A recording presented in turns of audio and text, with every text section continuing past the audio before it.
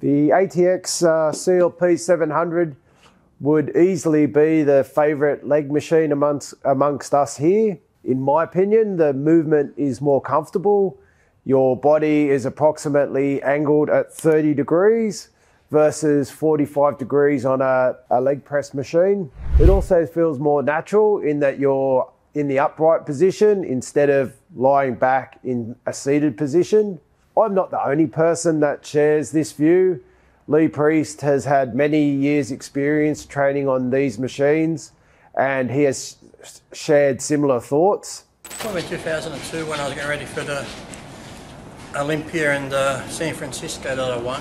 Yeah, it would have been beginning of the year 2002 for the San Francisco in the shed in California. Yeah, and then you had one in your last home gym. Yeah. What's your thoughts on the leg sled compared to a leg press? We often get asked that. I just find that, I don't know, I'm always doing the same movement, but this way you're coming down rather than being inverted the other way for a leg press. I just find, sometimes with a leg press when you go heavy and you like that and it comes down, you feel like you're being squashed a bit. And sort of this way I just find. This new version of the compact leg press is the result of years of development.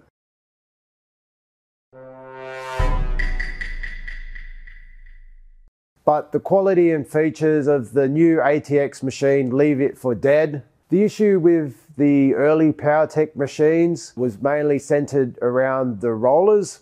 The very first version that I imported into Australia, they had rubber-coated rollers and underneath was steel.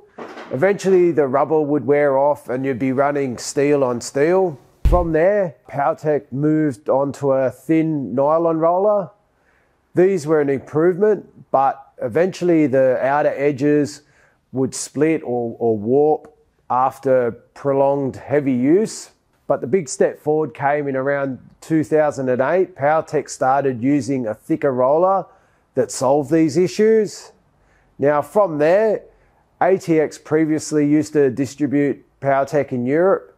They had a falling out and ATX made the Megatech range which filled the gaps that PowerTech left. Now the Megatech CLP-350 was their version of the leg sled and it introduced thicker guide rails and even further revised rollers.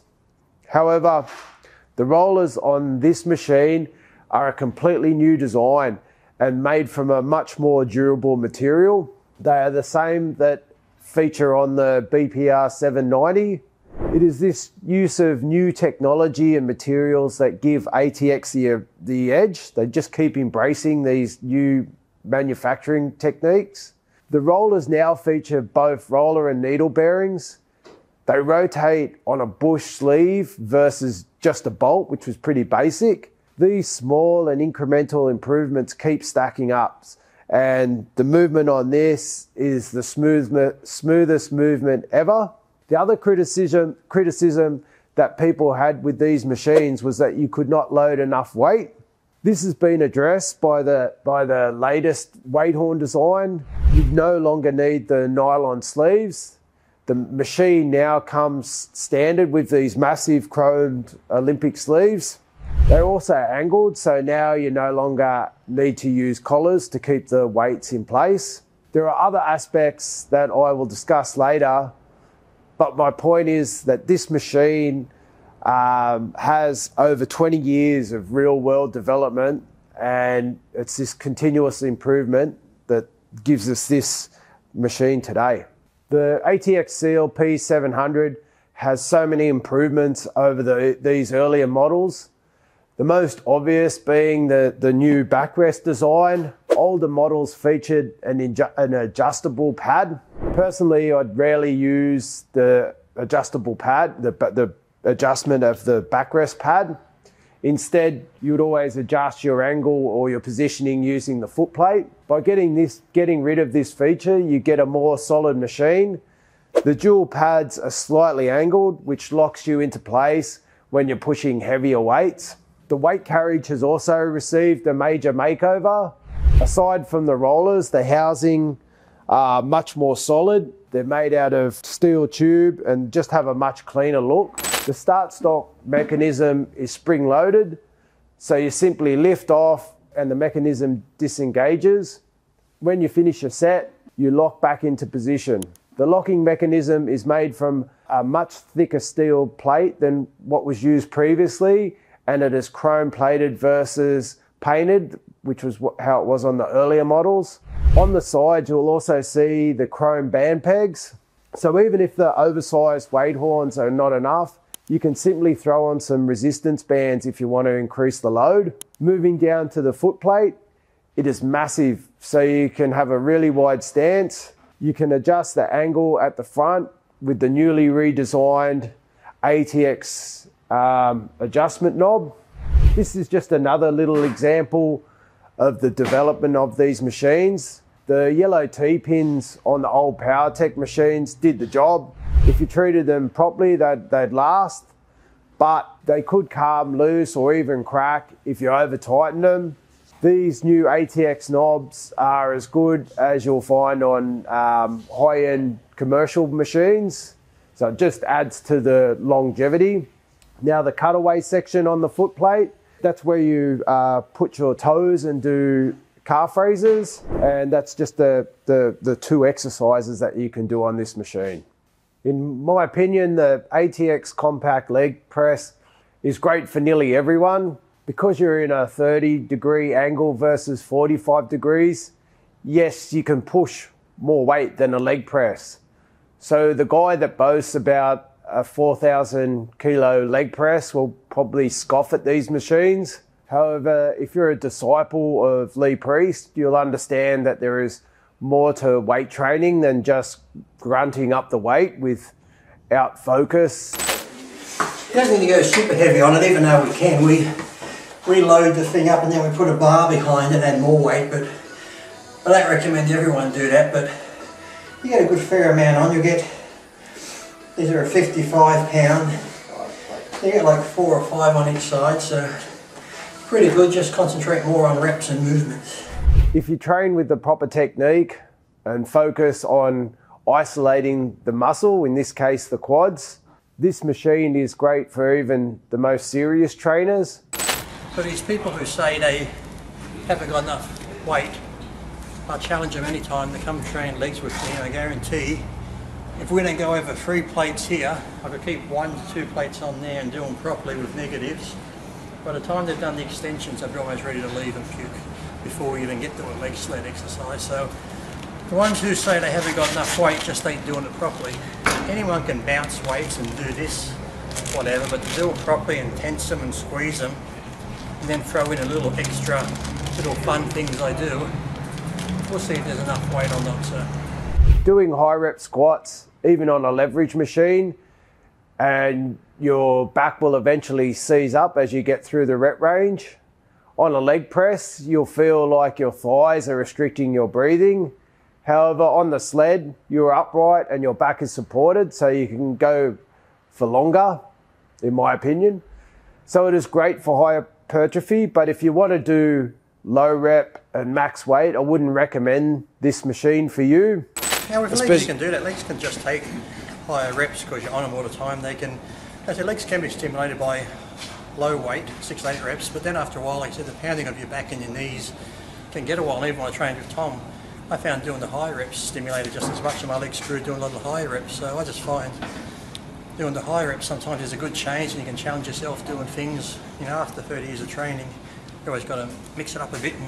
But for everyone else, and in my opinion, this is the best all-round leg machine. By this, I mean, if you need a leg extension will be best. But if you're looking for a machine that will train all your legs, for example, a leg press, hack squat, belt squat, leverage squat, the compact leg press would be probably what we'd recommend for nearly most people in this case. Now, there's several reasons why we recommend this machine over the others. Now, for starters, it's more compact. It is only 185 centimeters long versus 210 centimeters compared to the ATX BPR 650 45 degree leg press machine. It might not sound like much of a space saving, but even in our gym here, it makes a fair difference. As mentioned previously, I actually prefer this leg press exercise over the traditional leg press. So I'm not really sacrificing anything for choosing this in terms of space. Now for rehab, these leg sleds are great if you're recovering from an injury. My physio actually has the old PowerTech leg sled, the same as mine. So when I had a few knee issues, I did a lot of rehab work on the compact leg presses. You could do the same work on a leg press, but trust me, when you have a buggered knee, doing the rehab exercises in that upright position is much easier than getting yourself in and out of a leg press in the seated position. These machines are also great for beginners. If you or someone you're going to train with are just starting out, in my opinion, this is one of the best leg machines for noobs. Being upright, it's just a little bit more intuitive for a beginner. Plus, on a 45-degree leg press, they're great too for beginners, but having the carriage come down can be a little bit daunting. Plus, some people have problems with the different start-stop mechanisms on leg press, whereas this is just so much easier to just jump on. Plus, the relaxed angle makes it much easier for someone with less mobility to go a little bit deeper. In my opinion, this is even better machine for veterans. In my younger days, I may have opted for a leverage squat machine as an alternative to barbell squats. Leverage squats are excellent for loading up the quads while taking the load off your knees and back. However, you still have the weight on your shoulders and you are using your back. The compact leg sled significantly reduces the load off the back. And given my knee issues, I can tell you that this machine is much easier on my knees. When you get to my age, I believe training is all about preservation. If you're in the same position, then I reckon this is the leg machine for you. I still train consistently and with intensity, but to keep doing this long term, you have to be smart. The harder you train, the longer it takes to recover. By using the compact leg press and taking the load off my knees and back, I can really focus just on working my quads. If I do heavy squatting, my body just feels sore for days, which is okay if you want to wait to recover. But I really enjoy training, and especially I do it to clear my head. So I'd rather do this type of exercise these days and train a bit more frequently. However, if you are a heavy squatter, this machine is a great complementary exercise. If you added some lighter sets on the compact leg press after some squats, you could really finish off the quads, or it is a great warm-up exercise to do before you do your heavy barbell squats. Now, there are a lot of machines out there that look similar to the ATX machine, but trust me, they are not the same. Factories that are producing these knockoffs simply have not gone through the same development work. Anything under $1,000 is just junk. It'll either break down or you just won't enjoy using it. It won't have the correct range of motion, or it'll just feel jerky. At the moment, we are selling this machine for just under $1,900. Now, I know for some people an extra $900 is a lot of money, which is even more the reason why you shouldn't spend $1,000 on one of these junk machines. You're simply throwing your money away. Doing lunges will be better and cheaper for you. My PowerTech machine would be close to 15 years old. That was a great machine. This ATX-CLP-700 is far superior to that machine in so many ways. Although this is not cheap for a leg sled, you are getting a battle-tested machine that is a lot cheaper than compared to a 45-degree leg press. So given the space, the quality of the movement, the build quality, the longevity, this machine is highly recommended.